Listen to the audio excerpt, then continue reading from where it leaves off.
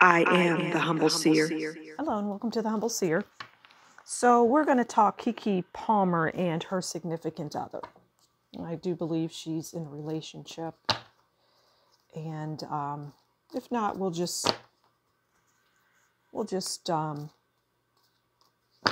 about her significant other, whomever she's with. But I do believe she's in a relationship.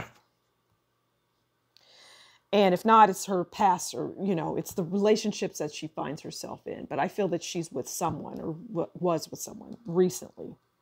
All right, so we're going to pull a card on their overall, how she views him, and how he views Keke.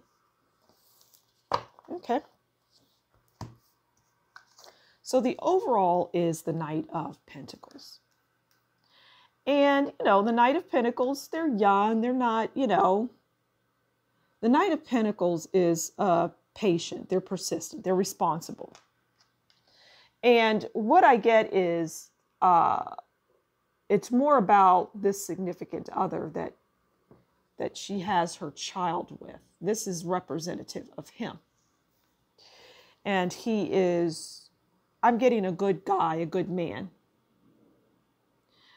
And he comes in strong in the reading, the Knight of Pentacles. Patient, responsible, hardworking, slow moving, but reliable. Good father. Whether he stays in Keke's life or not, which I don't see that. I don't see it as a long-term thing, but irrespective, he's coming out in the reading as the very first thing that we see. He's the knight, so he's not the youngest in the suit. There's the knight, there's the page, the knight, and then the king. But he comes in and he's doing his best is what I'm getting.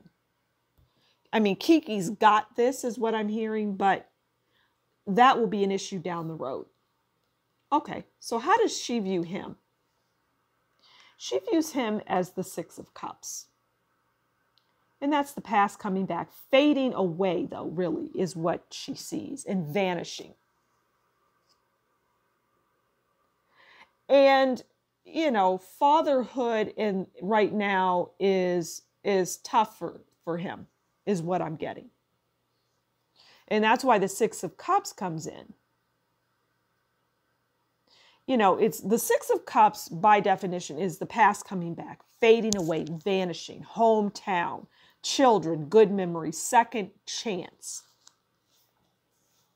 And I feel like this knight who represents this person in her life, the father of her child, he is this Knight of Pentacles who has issues.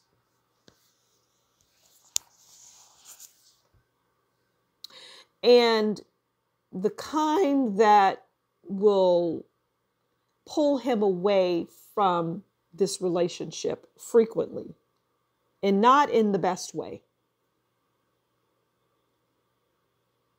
The infidelity and just the pressures of it all as he moves into the forefront. And this is how he views her.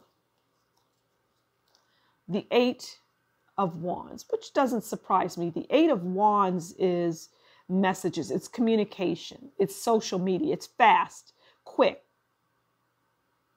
just a lot of things, a lot of social things that he is not comfortable doing, and he views the relationship in that way. It's the Eight of Wands. It's it's just too much coming in too quickly, too fast. And it moves him away more and more. It moves him away from that relationship. It's like, what have I gotten myself into type of thing. What have I done? Why have I done it?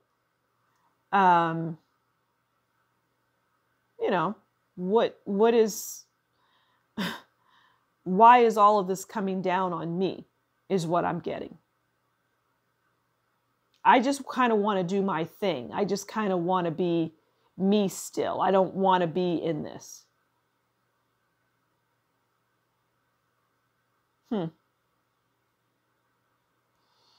So that